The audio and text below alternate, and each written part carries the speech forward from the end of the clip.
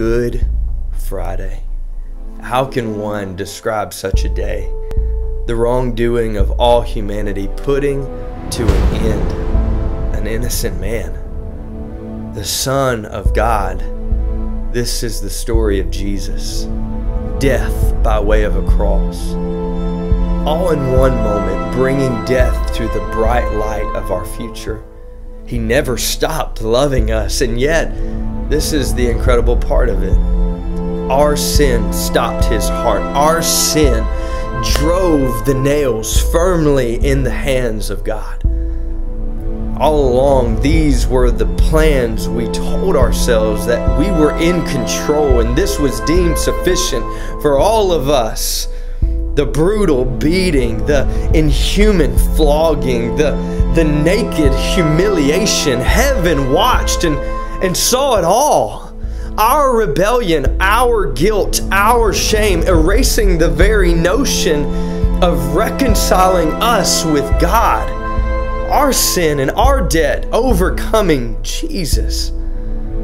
Here's our King, obliterated, the enemy laughing, his plans unstoppable. There's no longer the sound of freedom rising. Now God's people are utterly broken. And behold, the chains of mortality. Yes, this is what is true. We had heard the stories of old. The lost are found, the blind can see, the weak are made strong. But now we are witnesses to this. Reality is, God is dead. We'd almost believe there is a way of redemption. There is life of fulfillment. There is a peace beyond understanding. Now we know better. For us, we can say that God is encapsulated in this one realization. The single greatest sacrifice in human history is finished. How clearly we can see it. So what's good about Good Friday? Just one thing. That the blood of Jesus can reverse the curse of sin and raise the dead to life. How clearly we can see it. It is finished. The single greatest sacrifice in human history, encapsulated in this one realization. We can say that God is for us. Now we know better. There is peace beyond understanding. There is life of fulfillment. There is a way of redemption. We had almost believed that God is dead, but now we are witnesses to this reality. The weak are made strong. The blind can see. The lost are found. We heard of the stories of old. Yes, this is what is true. The chains of mortality utterly broken. Behold, freedom rising. Now God's people are unstoppable. There's no longer the sound of the enemy laughing.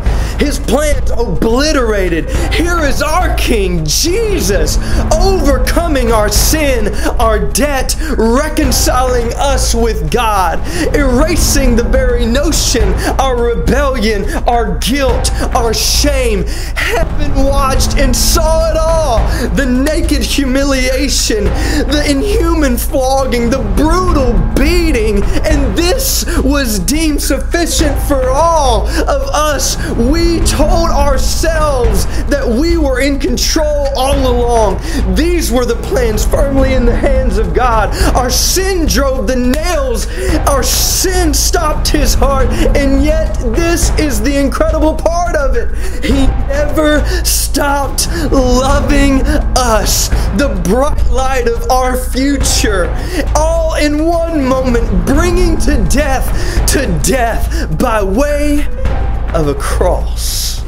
This is the story of Jesus, the Son of God, an innocent man putting to an end the wrongdoing of all humanity. So how can one describe such a day? Good